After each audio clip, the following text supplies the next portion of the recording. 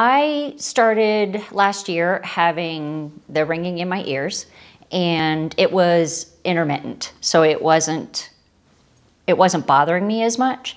And then about September of last year, it started 24/7, and it continued till about March, about the same level. And then March, whatever reason, it ramped up, and it was really loud, and it was causing me not to sleep. It was just becoming noticeable. It was to the point where it was interrupting what I do. So I knew I needed to do something about that. And I previously had seen the commercials for sound relief, and I did my research and found that this was the place that felt that they were willing to help people like me that could at least make my life manageable in order to live with the sound.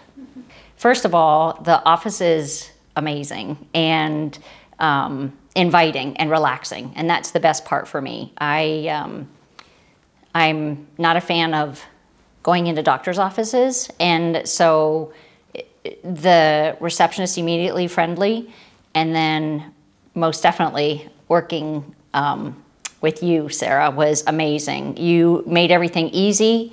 The process was easy. You explained all the options. You gave me all the background that I wanted to know.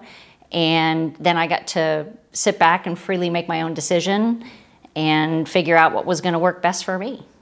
The treatment has been amazing. For me, the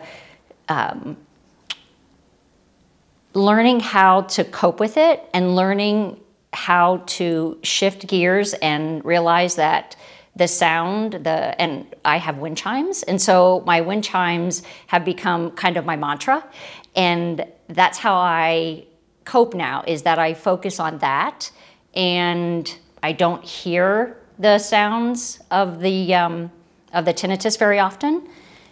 Every once in a while I do, but I would say in the beginning it was 100% noticeable, and I think I'm about 40% now, somewhere where, or 30% even, where it's noticeable every once in a while. And that's just because of some situation that takes my mind away from it, and then it's there, but then I shift, and so it's been good. Understanding the process of how the wind chimes work in conjunction with my brain function, and understanding that how the brain is now learning how to create the tinnitus and put it into the background is amazing for me. It has shifted the noise being forefront, whereas now I hear the wind chimes, and sometimes I don't even hear either of them. Sometimes it's just a function of I'm used to the sound and I've put it as background noise, the tinnitus as the background noise, and the wind chimes come forward, or sometimes, like I said, I don't hear either of them. It's just a beautiful process. I think that I'm able to manage it now. It definitely, I don't have sleepless nights, they're gone.